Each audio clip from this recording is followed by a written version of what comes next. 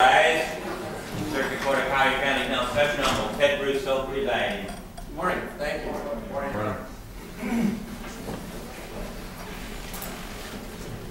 We're here on the case of it's entitled William Trotter, Michael Minozi, and Glenn Tucker versus Roger L. Hall. And I've read the memorandums, the petition. We're here on a motion for temporary injunction. Yes, Your Honor. Proceed. May it please the Court, Your Honor, Bob Benson with the plaintiffs. Mr. Minozi and Mr. Trotter is here. Mr. O'Neill represents the defendants. Hall. Is it right if we stay here, Your Honor, or do you want to? No, that's fine. Your Honor, I just want to give you a brief outline of the status. Appreciate the fact that we've read the memorandum that Mr. O'Neill and I submitted. We've agreed that, at least from my perspective, one piece of evidence, it's a certified copy of the recall petition of defense. It's already been pre-marked as joint exhibit number 1. Thank you for the debate. It's agreed to be admitted. Yes, Your Honor. It's admitted. Thank you. Briefly, Your Honor, my clients are council members in the city of Marco Island. Mr. Paul was former recall committee to recall that. And certainly the petition, it comes out according to the statute, it works in 2 stages. They first try to get enough petitions within 30 days, and if that's sufficient, it goes to the next stage, and the plaintiffs are entitled to attach a defensive statement to another petition that is currently being circulated, and they have 60 days to gather enough signatures to trigger the recall election being scheduled. So we are in the midst of that 60-day period. There's probably about 30 days left before they have to reach their goal according to the statute, and then they will submit the petitions to the supervisor of elections of the city clerk to then verify that they're okay and then schedule an election. So we're in the midst of that. We need this injunction to stop the process because we believe the petition is facially invalid and the process should be stopped altogether.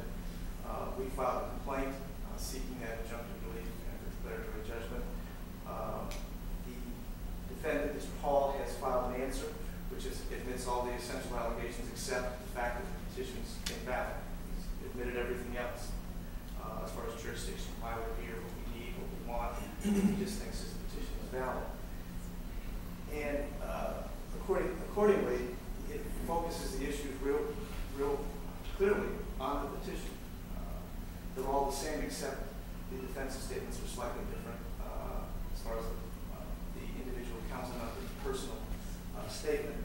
My clients are being, the recall is being sought on 2 grounds, and they very simply are that they voted in favor of a sewage treatment replacement plan, or SDRP, and that the recall committee, some of the Marco Island citizens that are upset about that didn't like that vote. Secondly, they allege that the council members allowed a hazardous and unlawful payment of asbestos to go unchallenged, resulting in some harm. Allowing a hazardous and unlawful payment to go unchallenged. Very simply, Your Honor, the petition is facially invalid for one simple reason. It contains the two bases. The one basis that they voted in favor of some municipal project is facially invalid. That can't be a reason to recall someone. If you don't like the person's votes, you vote them out of office at the next election.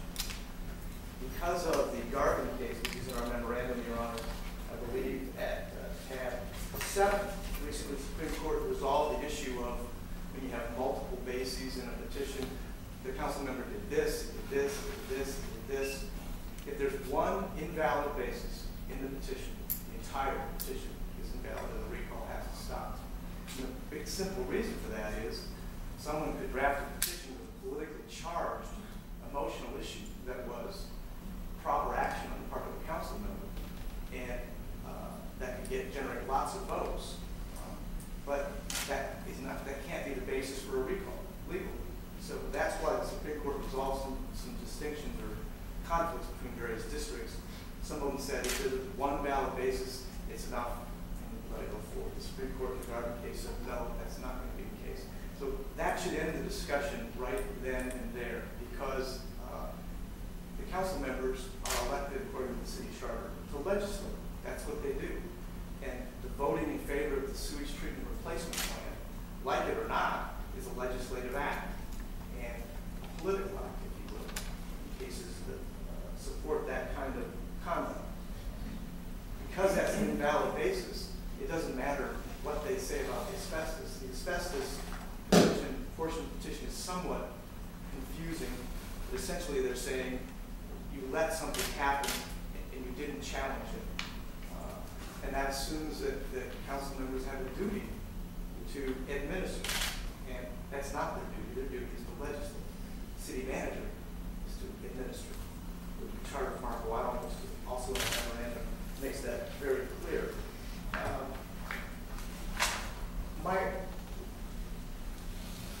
We appreciate you taking the time to come here and give us the time to do this. You've read the memorandum. There's an awful lot of material. But I want to boil it down to that very simple point. And our memorandum goes through an analysis of the various, there's 7 statutory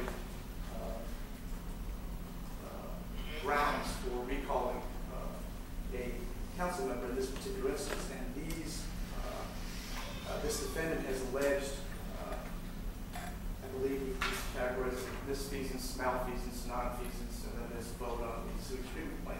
Our memorandum goes through the analysis of why those things, the allegations in the petition, don't fit the statutory grounds.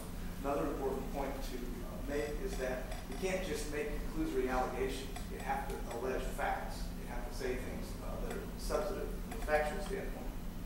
It also recites that the recall committee believes these are wrongful acts. It can't be based on a personal belief. It has to be a statement of fact. The allegations have to be more than a belief. They have to have some relationship to what the council members are doing. Many of the cases that are cited where recalls are upheld are easy to understand because the petition says Council Member Smith stole money from the city of Apopka. That's an illegal act, in fact. And that's one of the things that's prohibited by the statute. In fact, Mr. O'Neill was counsel for a recall committee in one of the cases that's in our memorandum, it's in his as well, the Thompson case.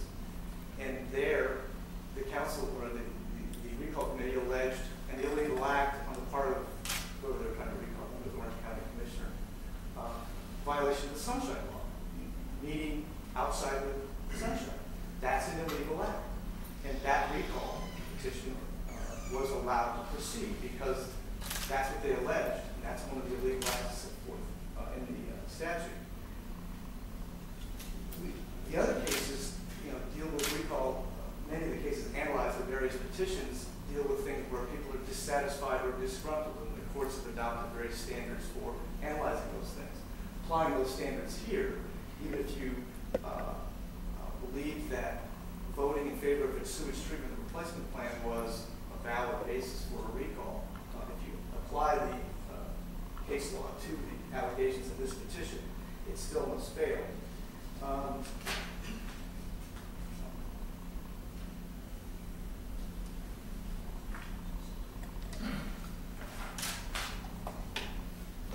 As I pointed out, I'm trying to make this as streamlined for the court as I can. As I pointed out, the state of the vote in favor of the sewage treatment plan itself isn't an allegation of misconduct. Voting doesn't justify a recall. Voting on issues before the city council is what these gentlemen were elected to do.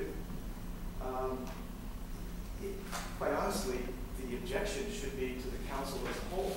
They're the ones that adopt this process. It was a vote of the entire body. The fact that these individuals voted one way or the other is irrelevant. Again, the Garvin case indicates that their vote, that petition, that allegation is insufficient and the petition is facially invalid as a matter of law. The next thing is, again, the asbestos issue. And we analyzed in our memorandum malfeasance and looked at that. Malfeasance and misfeasance as 2 statutory grounds. Can that allegation of allowing a hazardous and unlawful handling to go unchallenged. Does it fit one of those two statutory grounds, malfeasance and misfeasance? Malfeasance and misfeasance both require an act. You have to do something. Here they allege that they didn't do something they were supposed to do. Nonfeasance, neglect of your duty, requires that you have a duty. And again, as I pointed out earlier, these gentlemen are legislators, not administrators. And that's expressed in the city charter. And what they're being accused of is not doing the city manager's job, perhaps. I think it's a red herring. It doesn't really belong there. It doesn't fit any of the statutory elements. Therefore, it can't be the ground for a recall. We've analyzed those words, and the cases are cited in our memorandum, Your Honor. The last statutory thing I wanted to point out in the statute was incompetence. Do these allegations that are recited in this petition equate incompetence? And in the Coleman case we cited, and again this case didn't involve a recall, but it was talking about an elected sheriff. They defined incompetence as a physical, moral, or intellectual quality, the lack of which incapacitates one to perform the duties of his office. The court went on to explain that incompetency may arise from gross ignorance of official duties or gross carelessness in the district. So we have, again, ignoring the Garvin case, looking at this allegation of letting something go unchallenged, does it rise to the level of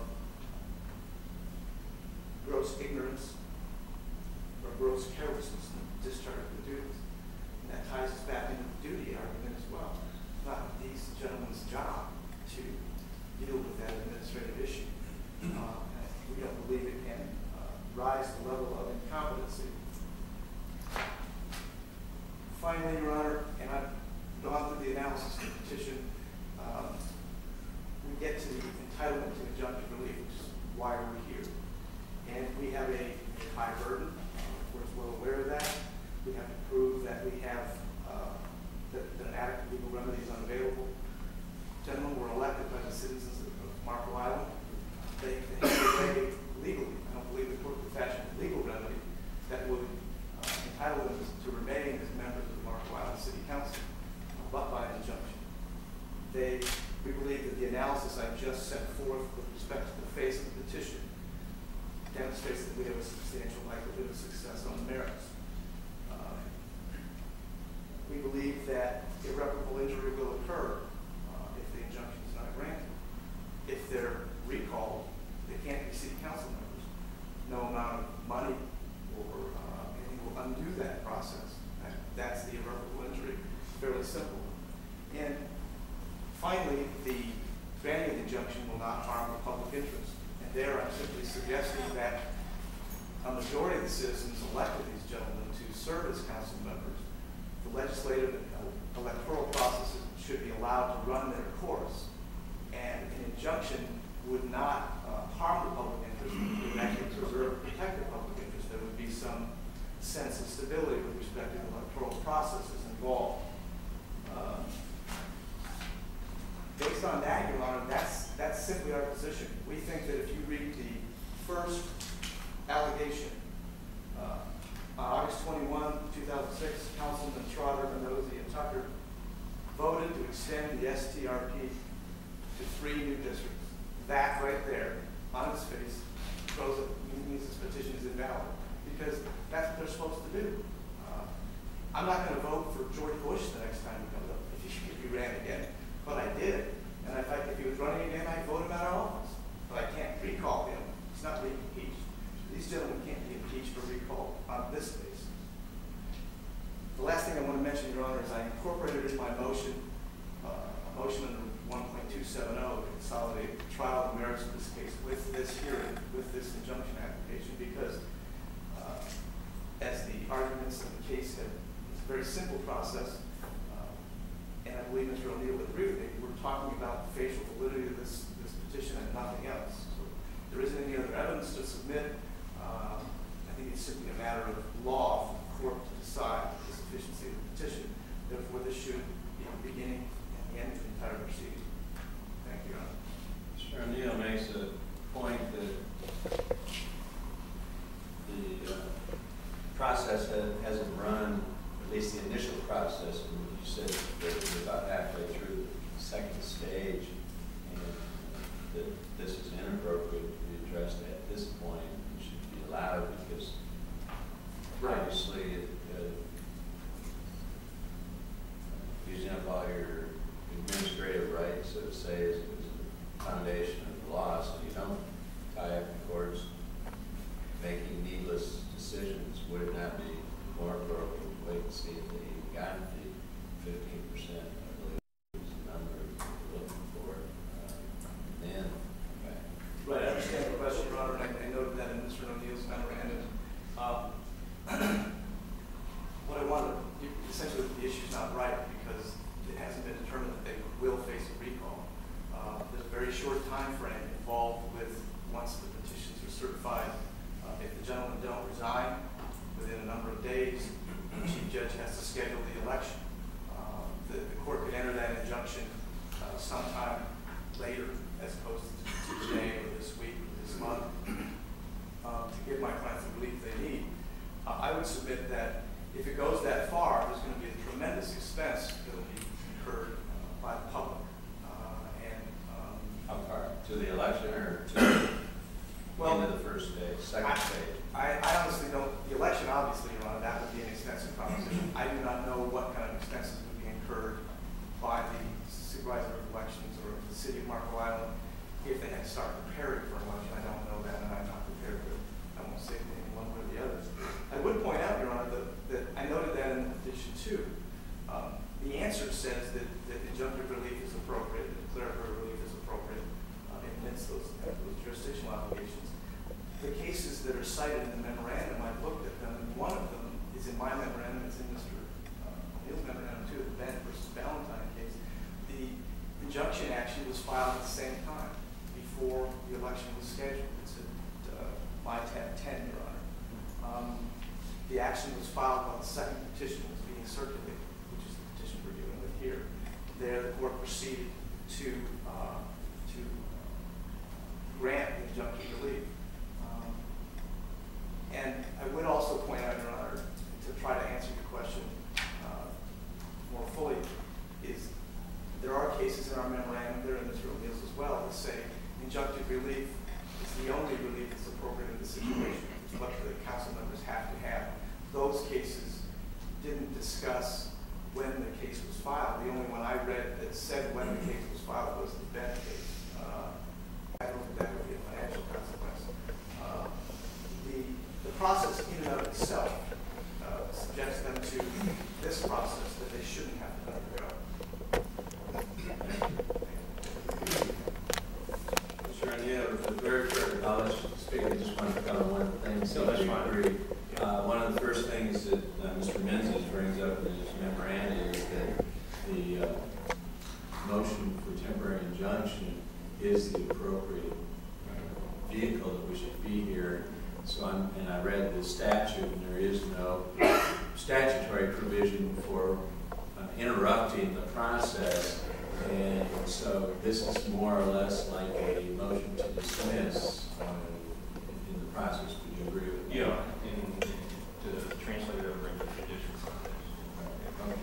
Yeah, as far as, I guess, starting with the last point, moving forward, we have kind of a dilemma here. Just as Mr. Menzies at this point wanted to reach the substantive issues that Mr. Menzies has raised today, we wanted to also reach the substantive issues today. I wish I could take credit for the rightness argument, but it's not my argument. I had a similar hearing with Judge Goldstein over in Fort Lauderdale a couple months ago, and both the attorneys again wanted to reach the issue today. And Judge Goldstein said, well, have either of you thought about rightness? Is this right? And it was the same point of the process. It was in the midst of the second round. And of course, we both, told the judge that we had thoroughly researched the issue, even though none of us or neither of us had thought about it before. But and he ended up holding that it was right and did not make a ruling, and they did not reach the 15%, or whatever that's worth. The cases, the counsel was cited about the injunction, the Bent case was, I think where they interrupted the process was following a hearing, the circuit court entered a temporary injunction restraining the supervisor of elections from verifying the counterpart signatures.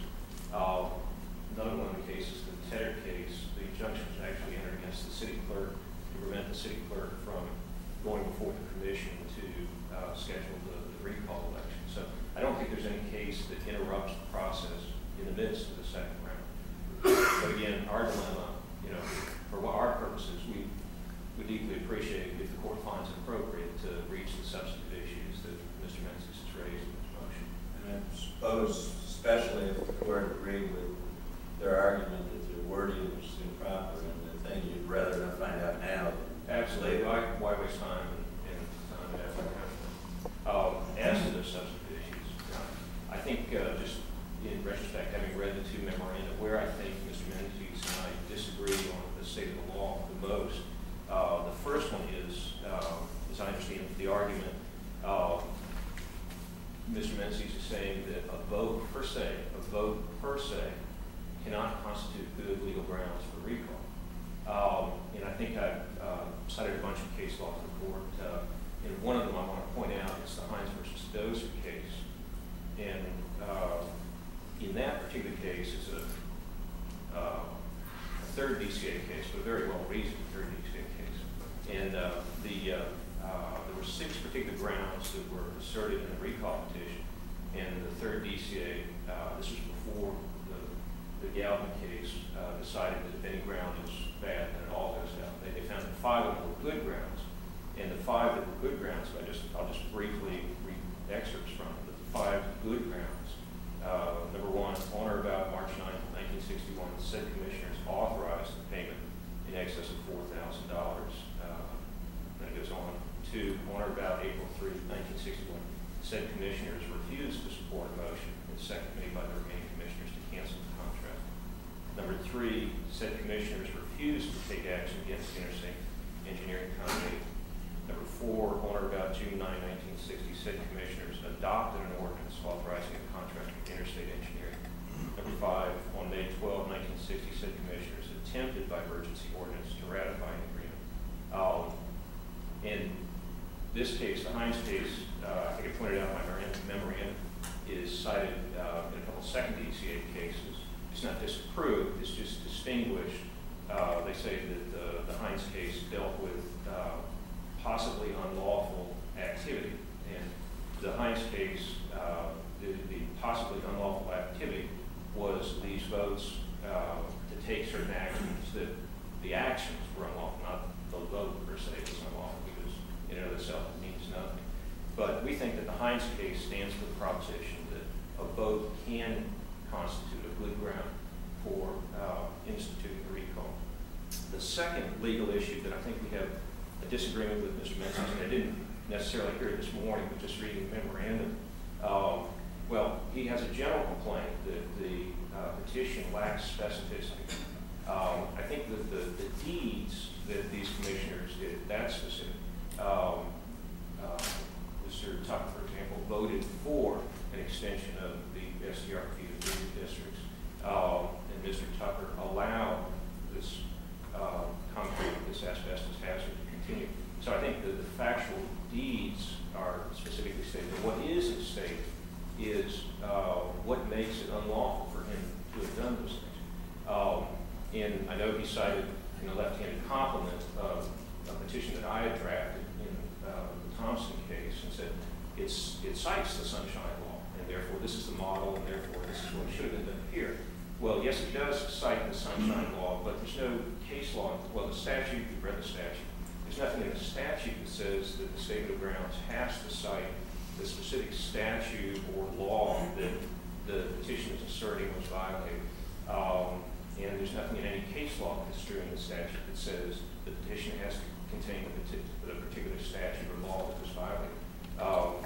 And one of the practical problems with that is the petition is a political document. It's not a judicial document. You're not submitting it to a court or to other lawyers. You're submitting it to voters. So if there had been citations to law, the voters may or may not have understood what those were. And then once you start down those roads, you say, well, you have to cite the statute. Well, when you cite the statute, since you're dealing with lay people, should you also not be required to give some sort of a lay explanation of the statute. And you go down and down that road, and there's a 200 limitation, 200-word limitation. And the problem is there are also a bunch of other things that have to be stuck within those 200 words. So you have a real problem every time you say specificity, specificity, where you on the other side, constrain somebody to 200 words. You're sort of limiting what specificity can be in the thing. As far as, I think Mr. Menzies used the phrase politically charged, and I think in my memorandum, I think I said politically unpopular. We both agree that you can't recall city commissioner, city councilman, just because he enters a vote that is politically unpopular. You have to, additionally, the action has to also violate some law. In these two situations, one with the SQRP, the statute, there's a specific reference to, let me see, disproportionate share costs and paid over 42 miles, et cetera, et cetera. There's a specific statute, the court might be aware, it's in chapter 170. It's 170.02. I've got a copy here. I can give it to the court if you want to take a look at it. But it basically says that special assessments against property deemed to be benefited by local improvements, as provided for in section 170.01, shall be assessed upon the property specially benefited by the improvement in proportion to the benefits to be derived therefrom. By saying a disproportionate share here, even though the statute isn't cited, you are saying, in fact, something that is prohibited by that particular statute. Additionally, one of the other aspects of that paragraph is that there was no need for the septic tanks. You got some case law before, let's take a look at it. If government requires you to do something where there's no benefit actually achieved by it, like taking a street 2 miles into the air or something like that, and you're required to pay for it, well, that's confiscatory. That's a violation of due process. So taking your money through taxes or special assessment without any countervailing public purpose, legitimate public purpose being served. The second part, and counsel was correct, the statement, Councilman Trotter allowed the hazardous and unlawful handling of asbestos to be unchallenged, resulting in months of possible asbestos exposure to people on Margot. Again, the statute is cited there, but when you're dealing with environmental hazards, there are specific affirmative duties in the law, both state law and federal law, regarding how you deal with hazardous substances. I've got, I can give you the cites. The Clean Air Act specifically defines, this is 42 United States Code 7413 sub 4, specifically says negligently releasing into the ambient air a hazardous air pollutant listed in 7412. It's a crime. It's a 1-year in jail crime. And in 7412, asbestos is specifically stated as a quote unquote hazardous air pollutant. In the circle of legislation, which is 42 USC 9601, again, there's an affirmative duty where you have a hazardous substance, and I can give you the case size, but I think it's a matter of common knowledge that asbestos is a defined hazardous substance under the circle law, the federal environmental laws, and that if you are operating a facility which is defined as any site or area where a hazardous substance has been deposited, stored, disposed of, or placed, or come to be located, then you have this affirmative duty to clean up that the federal government comes in and cleans it up. You're responsible for the cost. And the duty doesn't just run to the entity. You may be aware of case law in the past where the federal government isn't precluded by just going after the corporate shell. The federal government can say, okay, well, who are the owners of this corporation? Who operates this corporation? Who are the officers? Who are the directors? And the standard is, do they have the authority and control to have prevented this from occurring? Some of the case law says, did they exercise that authority? Did they exercise that control? Brought with me a case law out of Miami dealing with, it's called Simpkins versus Marriott Limited, dealing with a hotel site next to the Miami airport where the Marriott Corporation had to clean up some hazardous waste, and they sued not only the owner of the cardboard processing plant, but also the president of the corporation. And it's out of the Southern District of Florida. The case law says that if the president of the corporation had the authority to have prevented this and did not do that, then he's a defined operator, he's liable, et cetera, et cetera. And in this situation, what we're doing is one of those rare situations where there's an affirmative duty in the law. When you're dealing with a hazardous substance, a situation like this, that there are certain people who have affirmative duties. And one of the people, I believe, is the councilman, the different councilmen in the city of Marco Island. They have the authority and the ability to control this particular hazardous situation. Your Honor, we brought with us today, and I don't know how much you want to get into it because we only have an hour, but we have sort of layers, since this is an evidentiary hearing, we have layers of background to this particular situation with regard to not only the septic tank replacement program, but also the hazardous waste. We've got pictures, we've got charts, we've got graphs, we've got video. And I don't know how much you want to go into that, whatever the court's discretion is, but to give you a background, unless you already have a background, I think it's common knowledge in Collier County what's going on down there. So whatever the court prefers as far as the evidentiary presentation. Unless you want me to make an evidentiary presentation. Interested in the evidentiary aspect. Your Honor, obviously we would object to that because we think that the court has analyzed the petition on its face. I'm not aware of what other evidence this might be. As an example of the problem with that would be Mr. O'Neill was just speaking about suggesting that these individual council members have an affirmative duty to do something about asbestos if there's some asbestos there. I don't agree that that's the law. And it's not in the charter. I would submit that that would be the affirmative duty of the city of Marco Island. And if the city didn't do its job, the citizens could take up the cause against the city of Marco Island. There's 4 other council members that allowed this to go unchallenged. I don't know why they're not here. But one of them, maybe someone couldn't be recalled because it's too close to the time they were elected. But this is an act of the council as a whole. So I would object to that kind of presentation in its entirety because the plaintiff believes, the defendant believes these things happen. But again, there's no affirmative duty, and that's the issue as a matter of law. They would be going to try to prove what happened, but it doesn't answer the question the court has to answer, which is assuming this asbestos allegation can stand, it has to be based on affirmative duty. And as we said in our case, in our memorandum, for example, in the Moultrie case, the committee alleged the city council failed to investigate whether the chief of police was black man. They failed to investigate whether the chief of police was black man. Insufficient. No duty in the charter there. Here, council members are being recalled is because they failed to allow something to go unchallenged. Same thing. The duty question that preempts all that.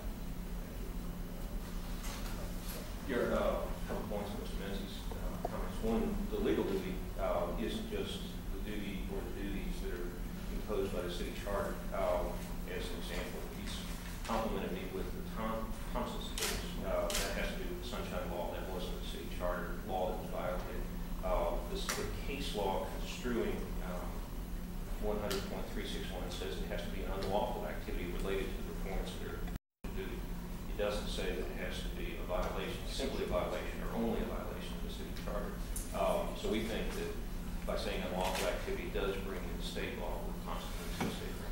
And I think it also brings in state constitutional provisions, which due process would be involved, as well as federal constitutional and federal law provisions. Secondly, part of our evidentiary presentation would be we have excerpts of council meetings where this is affirmatively brought to the attention of these particular gentlemen that this is going on. Why don't you do something to stop this? And the failure that it was not stopped.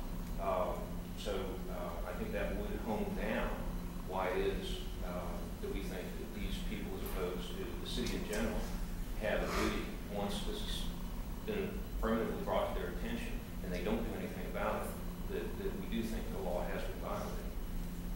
Is there, whether it's federal or state or local law, something that on this asbestos aspect that requires the city council to go forward or something?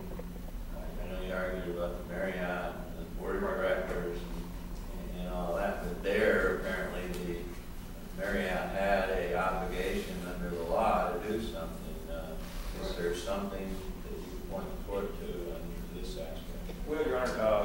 the only thing I can do is make an analogy.